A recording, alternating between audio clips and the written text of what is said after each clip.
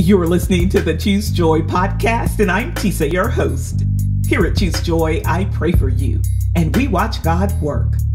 Strong relationships are built by practicing good communication and spending quality time. Our relationship with the Lord is no exception to this rule, because good communication means that we listen more than we speak. So rather than merely pouring out petitions before the Lord, we have to tarry in prayer and wait on His response. God has given us a new day, so surely He is worthy of our sacrifice of a portion of this day back to Him. I want to pray today that you are available to the Lord and that He uses you in a special way.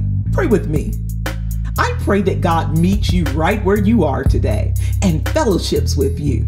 Let your heart fill up with His presence and overflow with His love.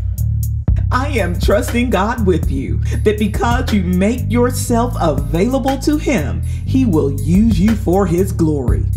I pray that your works will impact all who believe, because you lead the life that the Lord has assigned to you, because you are not ashamed of your testimony, because you let yourself be available to Him. Chains will be broken for generations to come.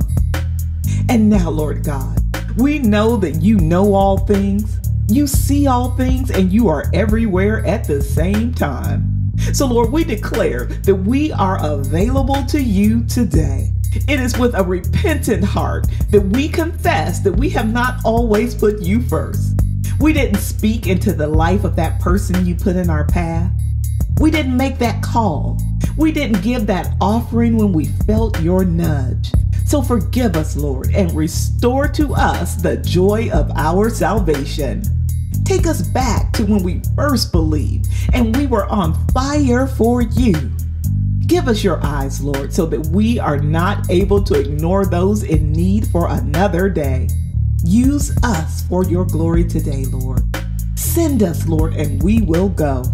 It's in the mighty and magnificent name of Jesus that we pray. Amen and amen. Thank you so much for praying with me here today at Choose Joy with Tisa. It is my goal for this and every prayer that it finds its way to the person who needs it right when they need it. Help me reach that goal today by subscribing and sharing this prayer with a friend. Until next time, I pray that you choose joy.